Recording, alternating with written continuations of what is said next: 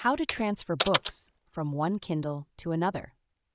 If you've just got a new Kindle or need to move your books to another device, you're probably wondering how to transfer all those books you've collected. Let's break it down step by step. First, if you have two Kindle devices and the same Amazon account, you can transfer books easily using the Amazon website. Start by logging in to both your Kindle devices with the same Amazon account. Then, go to the Amazon website on your computer, log in with the same account, and navigate to your content and devices from the account menu. Here, you'll see a list of all your books. Select the books you want to transfer by checking the boxes next to them. Click the Deliver button at the top, and a pop-up window will appear.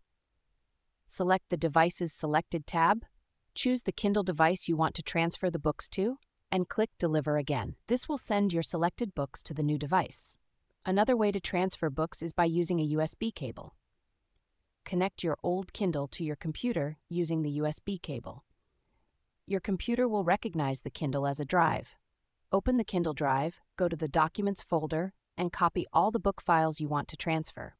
Then connect your new Kindle to the computer, open its drive, and paste the book files into the Documents folder. This method is especially useful for books not purchased from Amazon, as they won't be protected by DRM.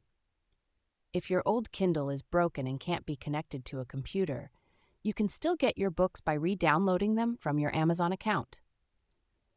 Log into your Amazon account on the website, go to Manage Your Content and Devices, select the books you want, and deliver them to your new Kindle.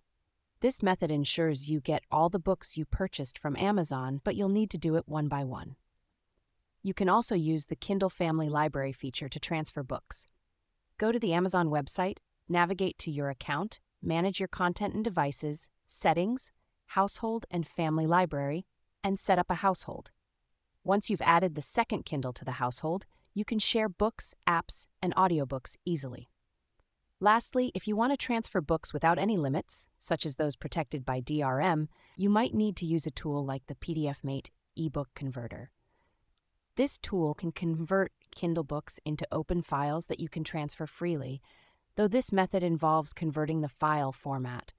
So whether you're upgrading to a new Kindle or just need to move books around, these methods will help you get all your favorite books where you need them.